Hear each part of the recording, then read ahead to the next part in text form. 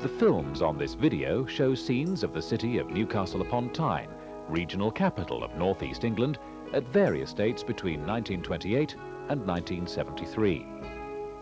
They concentrate on the life and work of the people of Newcastle and on the many physical changes to the appearance of the city over almost 50 years. The video has been produced with the assistance of the TYNE and Weir Archive Service, and the film footage which follows has been taken from its splendid collection. The first selection is from a series of amateur films shot between 1928 and 1938, beginning with winter scenes on the Great North Road in Jesmond and at the top of Benton Bank.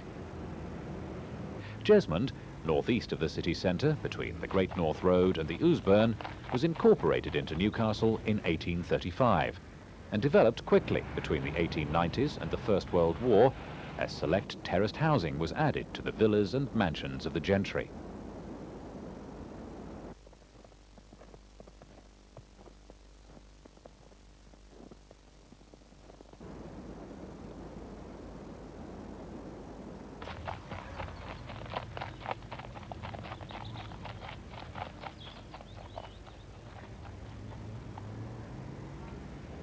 Icy roads were treacherous for horses. Here, a tractor assists with coal deliveries.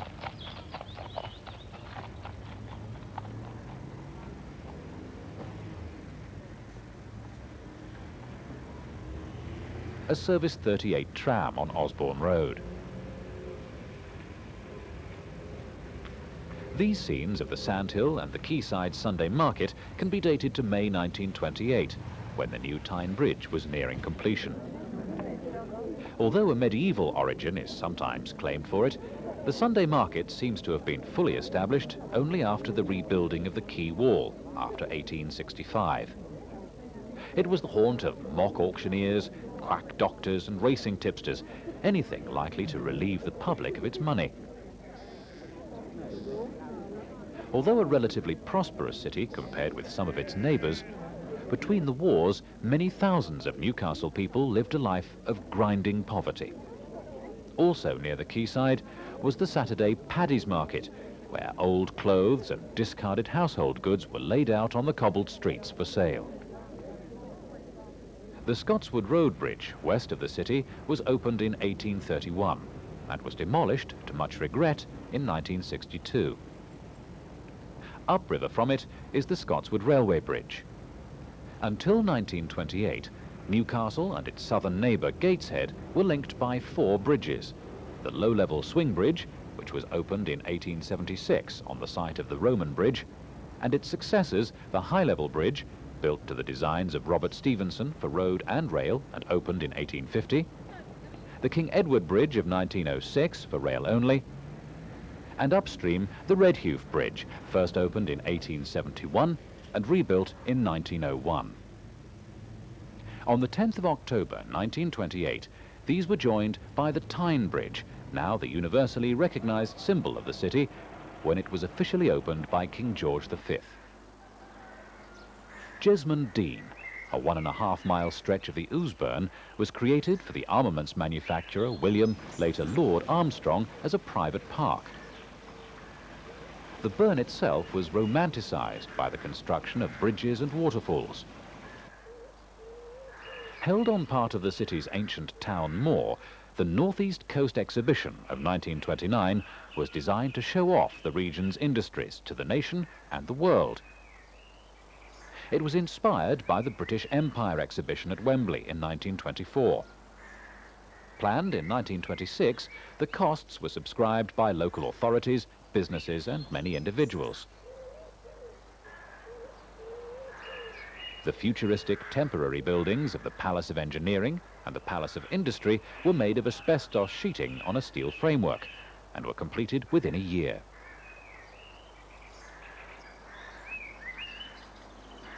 Because of the value of its contents, the Palace of Arts, approached by a bridge across the boating lake, was more strongly built, was subsequently used as an industrial museum, and still survives as the Military Vehicle Museum.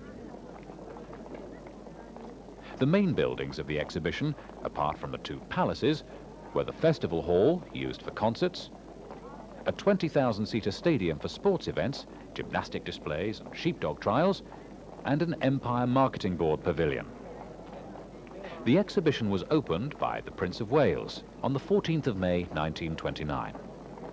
More than 4 million people visited the exhibition between then and its closing on the 26th of October 1929. This was more than 15 times the population of Newcastle. By the time the Northeast Coast exhibition closed, the trade depression had hit the Northeast with full force. Although it was claimed that several orders for local industry had been received as a result of the displays, the chief virtue of the exhibition was that it had provided education, amusement and excitement for millions in a difficult period of the city's history. It even made a modest profit of almost £7,000.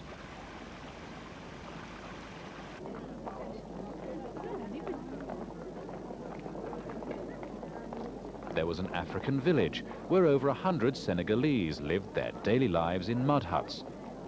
As well as the more formal buildings, there was a fairground with a water chute, the mile-long Himalayan railway, and a menagerie of depressed-looking animals. After the exhibition closed, most of the structures were demolished and sold. For example, the roof trusses of the Palaces of Industry and Engineering went to Prestwick Airport to be used in new aircraft hangars.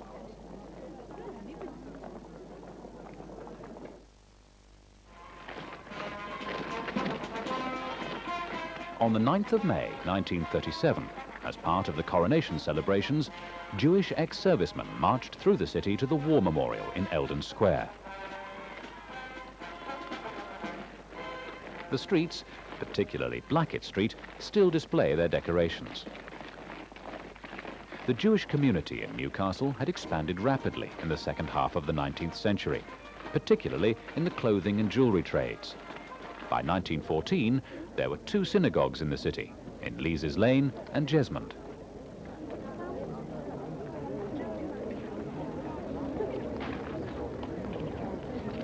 The parade was inspected by the Lord Mayor, who's seen here with his sword-bearer and mace-bearer.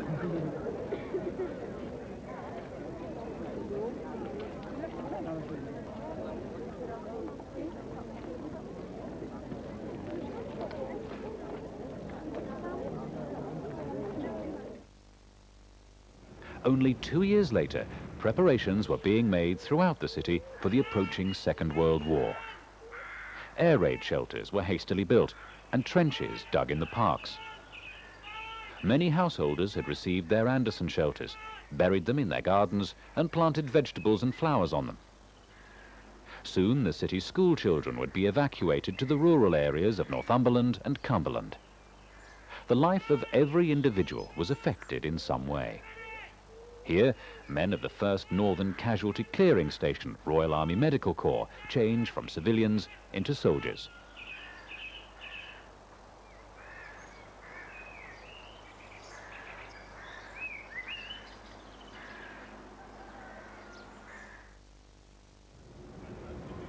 These scenes of student life at King's College, now Newcastle University, were shot in 1953 and include panoramic views of the city. King's College was constituted in 1937 as the Newcastle division of the University of Durham. It was an amalgamation of Armstrong College, founded in 1871, and the College of Medicine, established in 1832. To this nucleus, a School of Art was added in 1911 and a School of Agriculture in 1914. The college and its constituent parts had occupied buildings all over the city, but in 1888, a site was bought at Barras Bridge, where all significant subsequent expansion has taken place. A new medical school was opened in February 1939. The Students' Union was built in 1924 to provide social and recreational facilities for the growing student body, which had increased from just over 1,000 in 1922 to over 3,000 in 1950. Since the end of the war, the college had been steadily acquiring property in the Haymarket, St Thomas's Street, Queen Victoria Road, and on both sides of Claremont Road for expansion. By the date of this film, new buildings for chemistry and mechanical engineering had been opened, and many more were soon to follow.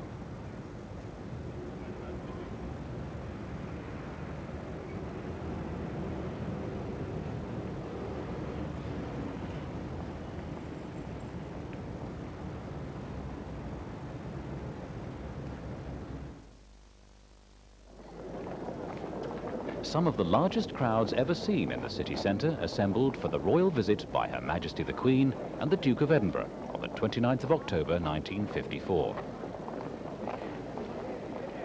This was the first visit by a reigning monarch to Newcastle since a rather low-key visit on the 7th of April 1943 by King George VI and Queen Elizabeth. A trolleybus inspection tower provided a good vantage point for a lucky corporation transport staff. The crush of people in the city centre was described by the police as the greatest ever seen, although at this time huge crowds were becoming quite common following Newcastle United's recent successes in the FA Cup. The coronation had taken place just over a year earlier in June 1953, and this was the first chance NEWCASTLians had had to see their new Queen at close quarters. So many people were waiting at the Jesmond Road Great North Road Junction and on Barras Bridge that additional crush barriers were hastily erected.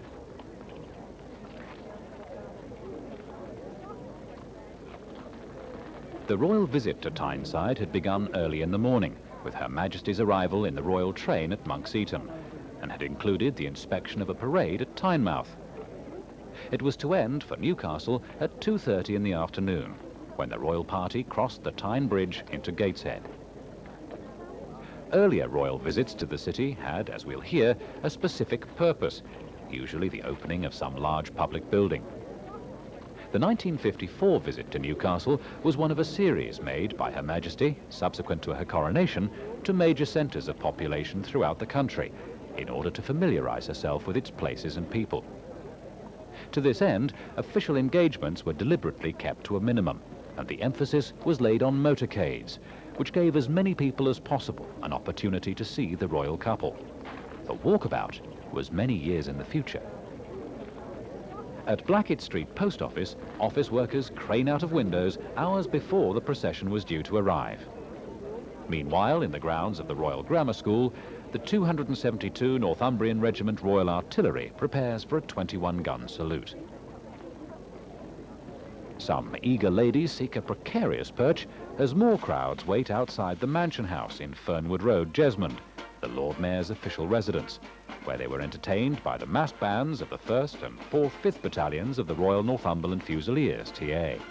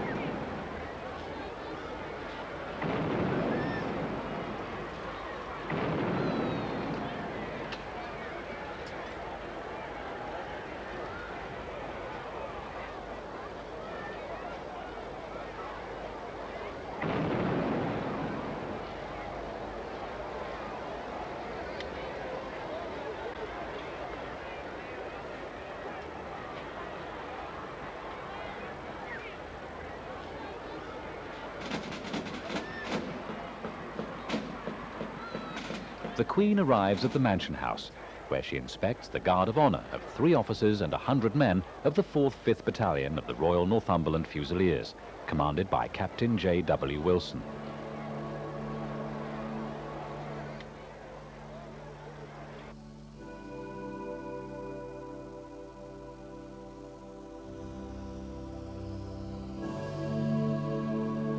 The Queen next entered the Mansion House for luncheon with the Lord Mayor, Alderman Colonel R. Mould Graham, while the crowd waited patiently. Before luncheon, and unfilmed, members of the City Council and other prominent citizens were presented. After lunch, further presentations were made in a marquee in the Mansion House grounds.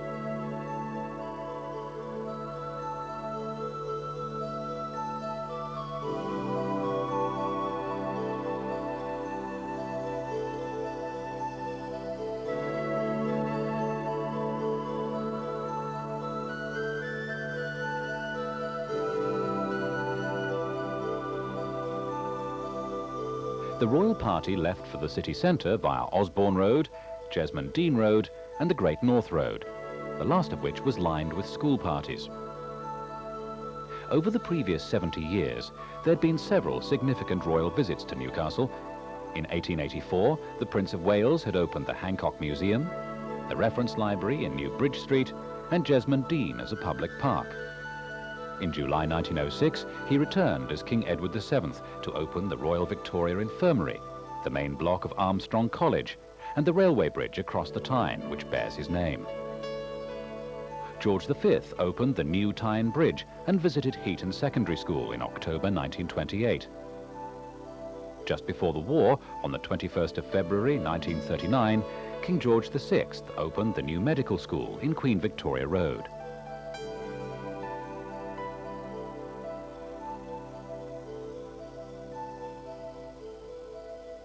The royal route through the city centre was by Barras Bridge, Northumberland Street, Blackett Street, Grey Street and Mosley Street.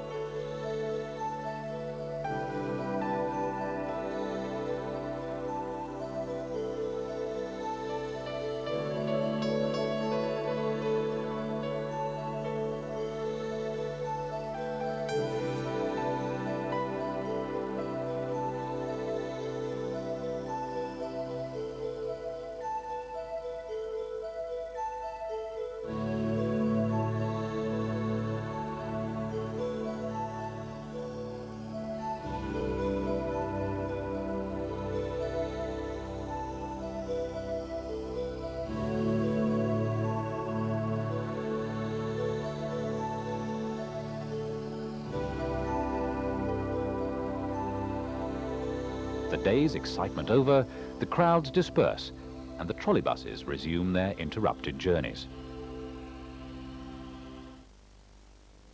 A River Speaks was made for the North East Industrial and Development Association and was released in February 1957.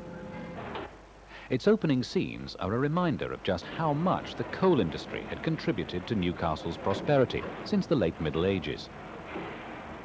Although very little coal had actually been mined within the city boundaries, much of the product of the northeast coalfield had been traditionally traded through Newcastle and shipped from its river. Profits from the coal trade had helped to build the many magnificent streets and buildings of which Newcastle can boast. Although by the 1950s employment in coal mining was declining, there were still many colliery villages on the outskirts of Newcastle. Coal miners lived in what had once been almost closed communities. Although this was changing, miners were still bound together by the danger of their work, their trade unions and social clubs, and their shared leisure pursuits, of which the breeding and racing of pigeons was one. No colliery community was without its rows of crees.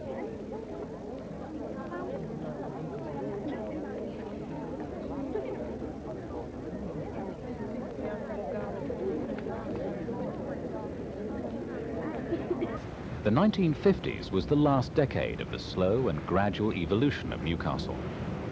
At this time, the roads and streets were much as they had been laid out in the 19th century and earlier. On them, the electric-powered trolleybus was still the prime mover of people about the city. But it was already being challenged by the motorbus and was to disappear altogether by 1966. The growth in personal motoring and the unrestricted access to the city centre was, as elsewhere, beginning to cause problems. The solutions which were to be employed in the 1960s and 1970s were to transform the appearance of much of the city, for good or ill.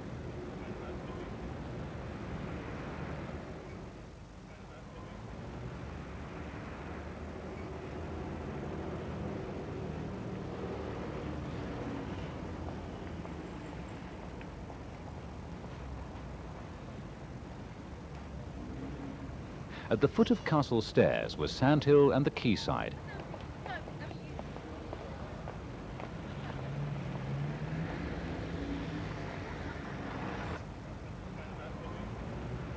And once again, the camera has been attracted by the Sunday market. These images can be compared with those of 1928, shown earlier. The market was described rather fancifully in 1954 as resembling the bazaars of the East. It opened at 11 a.m. and closed by law at 2:30 p.m. So, approximately 100 stallholders and barrow boys had only 3.5 hours to make as much profit as they could.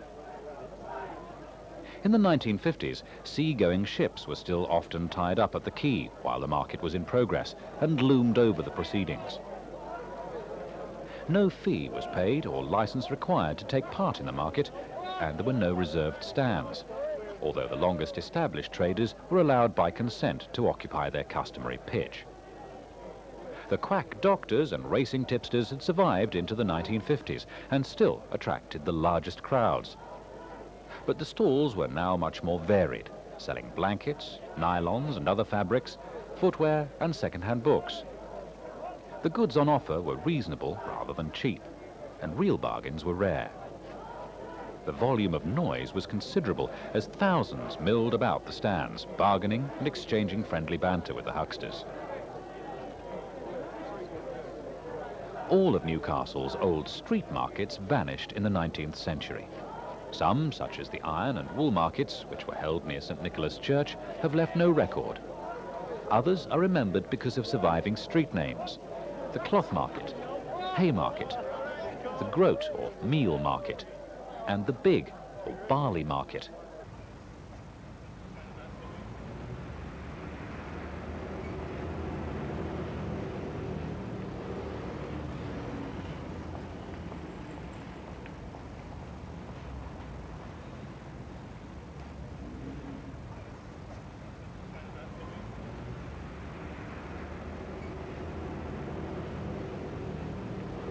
A pan across the city's 3 central bridges, the High Level, the Swing Bridge and the TYNE Bridge, begins a trip downriver.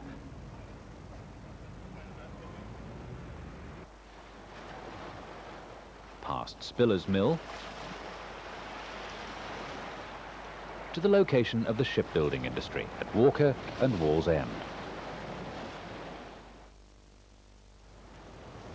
The Tyne was one of the world's great shipbuilding rivers, and this, along with the coal trade and heavy engineering, had traditionally been one of the foundations of the city's prosperity. Ships had been built on the river since medieval times. In 1294, a galley was completed at Newcastle for King Edward I. But it was the introduction of iron hulls and steam power in around the middle of the 19th century which led to massive expansion. Shipbuilding yards sprang up on both banks of the Tyne, from Newcastle to the sea. The industry faltered between the wars, then was stimulated by warship construction, but the 1950s and 1960s were the last decades of any degree of success, as overseas builders steadily cut into what had once almost been a British monopoly.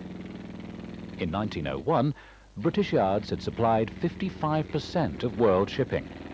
In 1960, the figure was down to 15%, and the decline of TYNE shipbuilding was proportional.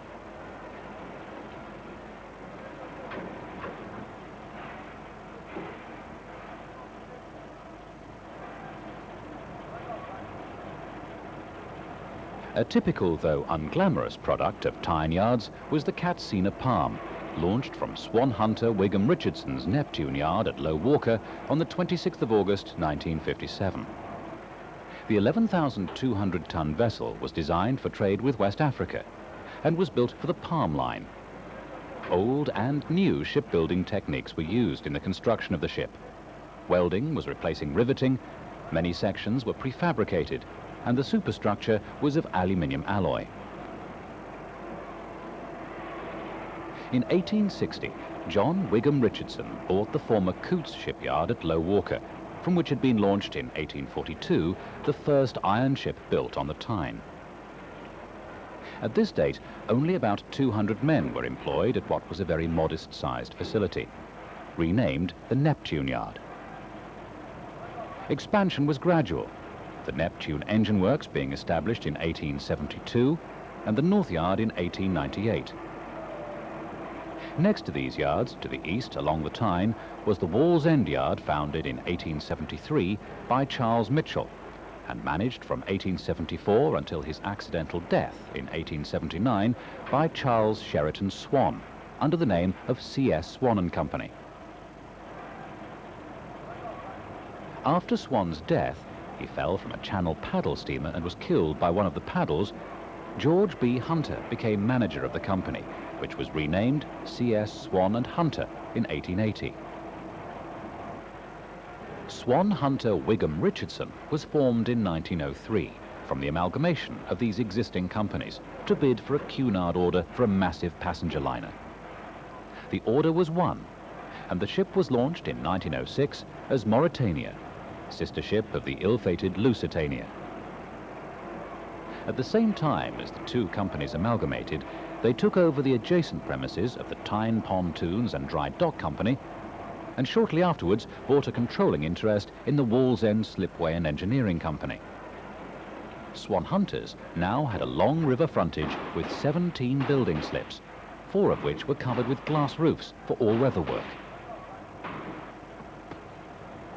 Mauretania was only one of 11 vessels completed in 1907. In that year, the company's output was 15% of the total tonnage built in the world. Between 1906 and 1912, the firm held the world record for gross tonnage of shipping constructed. Their yards have built tankers, cargo ships like Katsina Palm, cable ships, ferries and dry docks. For the Navy, cruisers, destroyers, submarines and aircraft carriers were produced. In their long history, the yards completed over 1,600 ships. A roll call of names would include, in addition to the Mauretania, the battleship HMS Anson, the cruiser HMS Edinburgh, the aircraft carriers HMS Ark Royal and Illustrious, which was completed at high speed for service in the Falklands War, the passenger liners Dominion Monarch and Vistafjord. Of 8 supertankers built between 1968 and 1976, the best known on Tyneside was Esso Northumbria. Enormous crowds lined the banks of the Tyne to see her leave the river. This long and proud history of achievement came to an end in 1994, when the company, which had become a specialist warship builder dependent on government orders, failed to win a tender, went into receivership, and did not find a buyer. It's tragically unlikely that the spectacle of a launch like this will ever be seen on the Tyne again.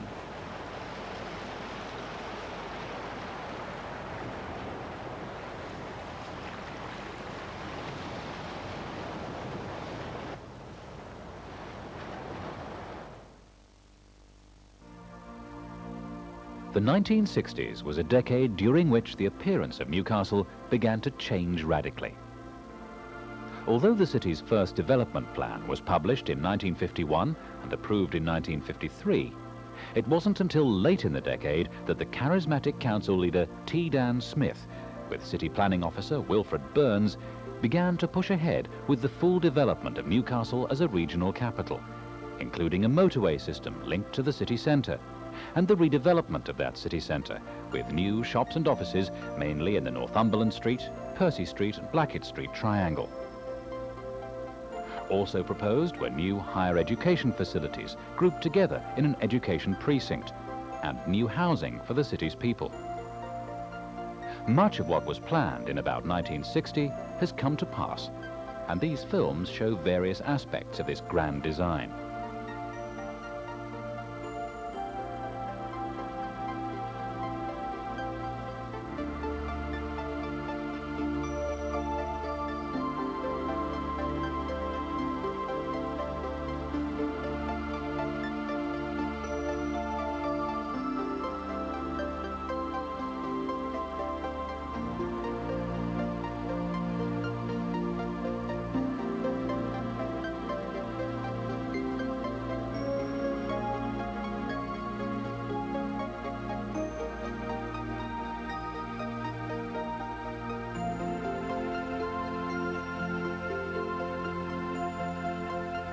The cramped Central Library, opened in 1884 in New Bridge Street, was replaced by a new building in 1968.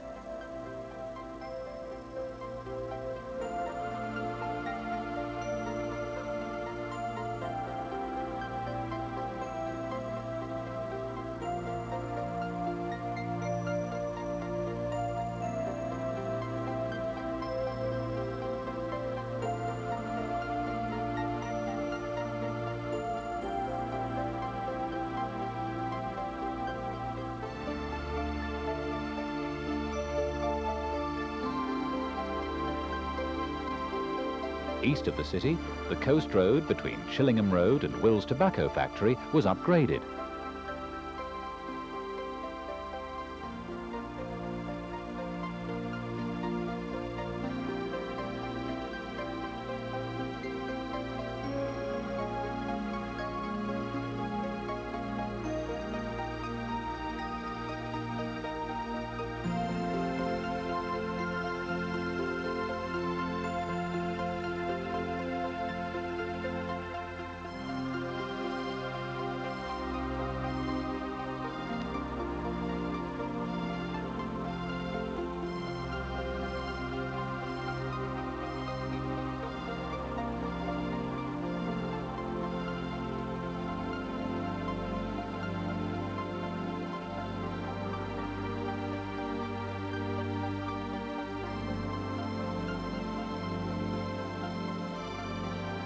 In the Sandyford area, mid-19th century terraced housing, once very select, was cleared for the building of the proposed education precinct, later Newcastle Polytechnic, and now the University of Northumbria.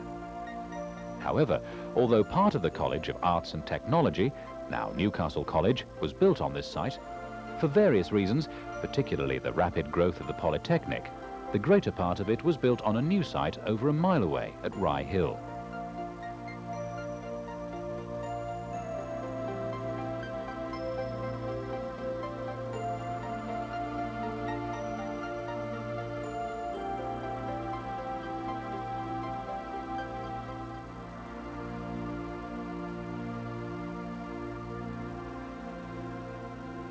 In the Groat Market, new offices and works for the Evening Chronicle and the Journal were completed in 1965.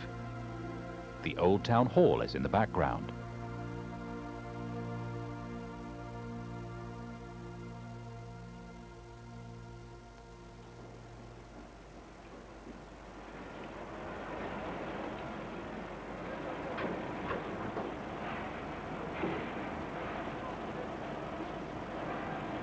Housing in the Blandford Street area was cleared. Phoenix expanded into Brunswick Place.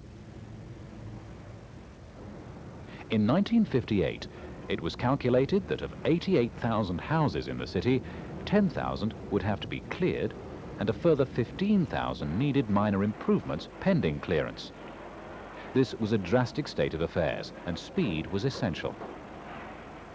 The problems created by the necessity to rehouse so many people, combined with the shortage of land, appeared to have been solved by the use of system-built tower blocks, which were relatively cheap and could be erected quickly. By late 1960, 19 tower blocks were under construction throughout the city, and by 1968, 42 blocks were occupied. These examples were built at Shieldfield, just east of the city centre, in 1963.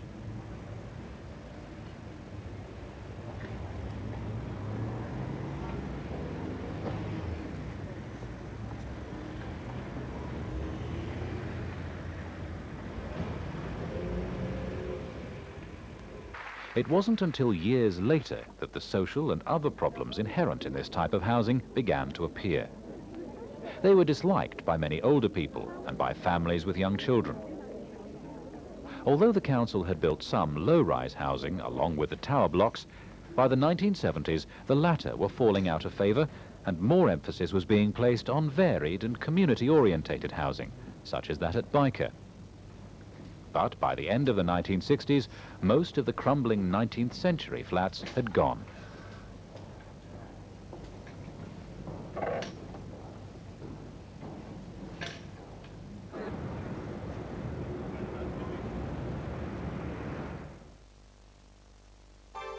The 1960s had been a decade of immense change in the fabric of the city, which at this time was described as a potential Brasilia of the North.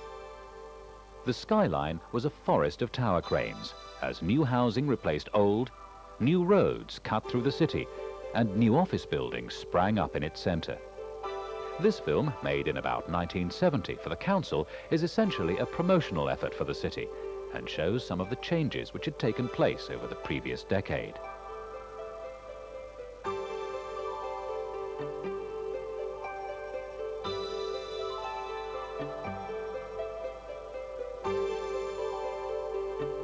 The concrete and glass slab of Swan House, opened in May 1970, is rather unkindly bracketed between shots of the medieval cathedral, keep and black gate, and the classical splendour of the Granger development of the 1830s.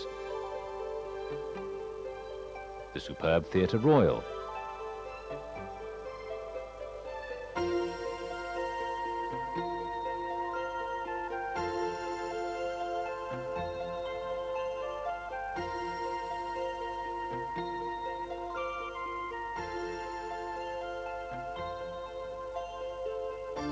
Exchange Buildings and Gray's Monument.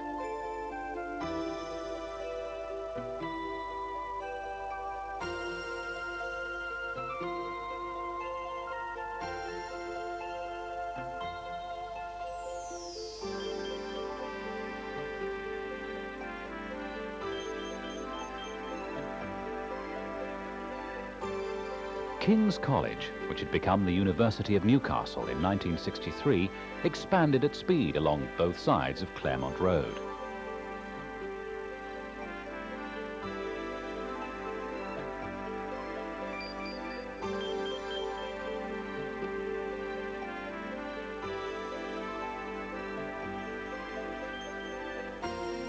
The Civic Centre, with its circular council chamber and external sculptures, was begun in 1960 and opened in 1968. It was a symbol of the new city and an expression of its revitalised local government.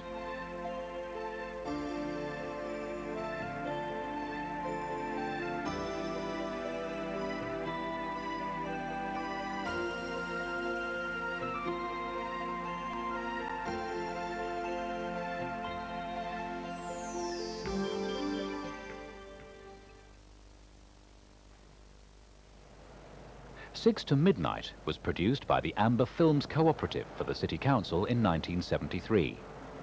The film is an impressionistic account of a day in the life of the city and its people, using natural sound.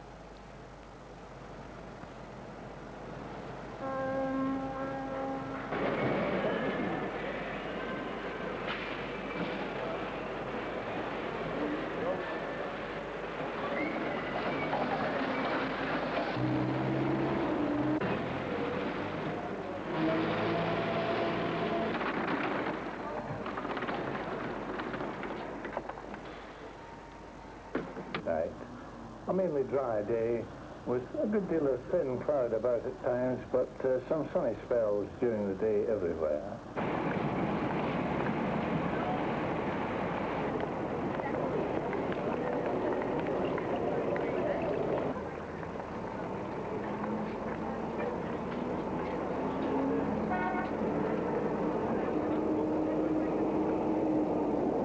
The indoor Granger Market, opened in 1835, is still providing a service to the city.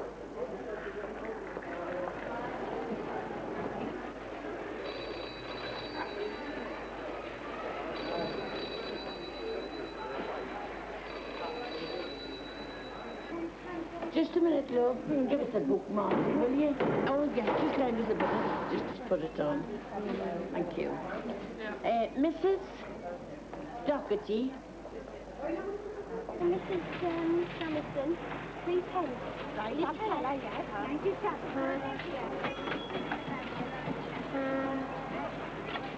I'll tell her now. The large open hall is the vegetable market.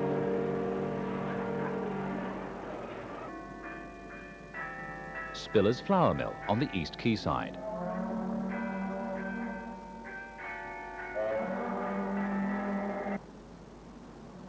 The Central Arcade, with its superb faience tiling, was opened in 1906 after a fire had gutted most of Exchange buildings. They had once contained an art gallery and a small concert hall.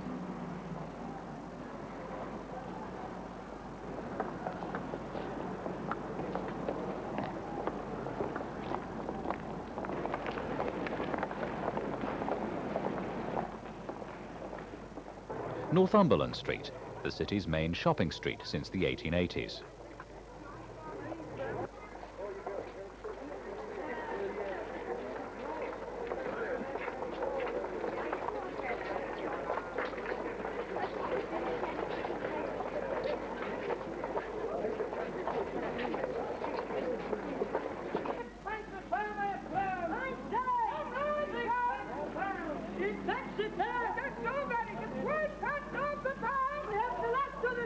A panorama from Gray's Monument. The street facades of many of the major buildings in the city centre had recently been cleaned.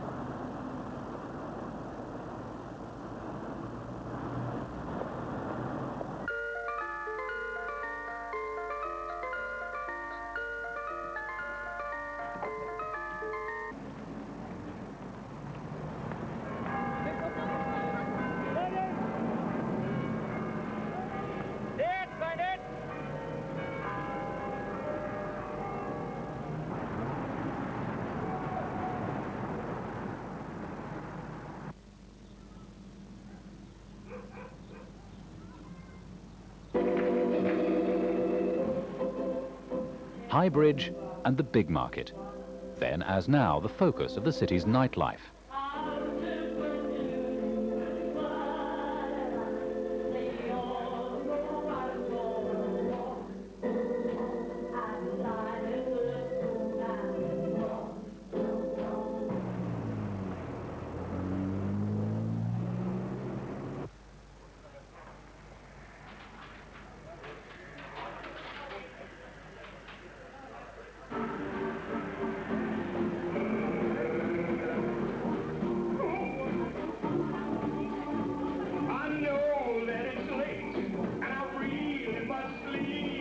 We hope that you've enjoyed this selection of films on Newcastle upon Tyne, and that they've brought back some memories of the city as it used to be.